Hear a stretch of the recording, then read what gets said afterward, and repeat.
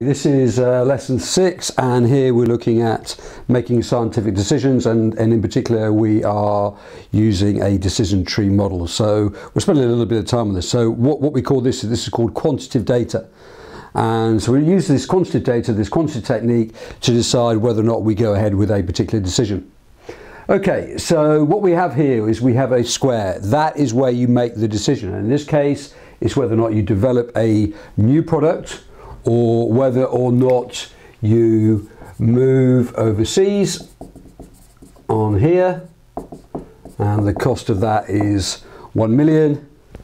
Launch overseas, develop new product, or do nothing at all. Okay, so we're faced with 3 choices. Now, if you launch overseas, the cost is going to be £1 million. If you develop new product, it's going to be 4 million. If you do nothing, it's not going to cost you a thing at all. Okay, and then someone has worked out that if you move overseas, you could be making £6 million per year. Okay, if on a medium sales, you've been making 1.6 million, and on poor sales, on low sales, you're going to make 0.5 million. The other one is where you decide to develop a new product. Now here, there's a 0.6 chance that you could in fact make £12 million. So as I said, this is a square here. And at this point here, this is where you make your decision.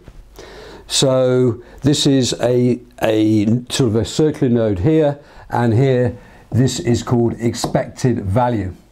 Now what we then do is we multiply all of these out. So we go 6 million times 0.4 is equal to 2.4 million, 4 million times 0.4 is equal to 1.6 million, 0.5 million times 0.2 is equal to 0.1 million. You add all those up together, they come to 4.1 million. You get a profit of 3.1, which will get 4.1 million, and we take off the £1 million here, 3.1 million. Okay, the same again, expected value here. 12 million times 0.6 is 7.2 million, 6 million times 0.3 million is 1.8 million, and 1 million times 0.1 is 0.1 million. We add them all up together, then we take away the £4 million and 5.1. So therefore, according to this model, right, because do nothing will get you £0. If you develop a new product, on average, you're going to get 5.1 million, and here you'd only make 3.1. So the choice that you would definitely go for is you would in fact develop a new product. So this is using a decision tree to help you to make a decision. Now clearly there are weaknesses with that, because you could only make, there's a 10% chance that you may only make £1 million. So therefore you may decide, this is going to be the least risky option, because if you only make £1 million and you spent 4 million, then clearly you're going to lose 3 million quid. On this one on here, however, you're only going to lose £500,000, but there's a 20% chance that you could lose £500,000. So it's a little bit more complicated than that. Here, the overall losses are clearly much bigger. Thank you.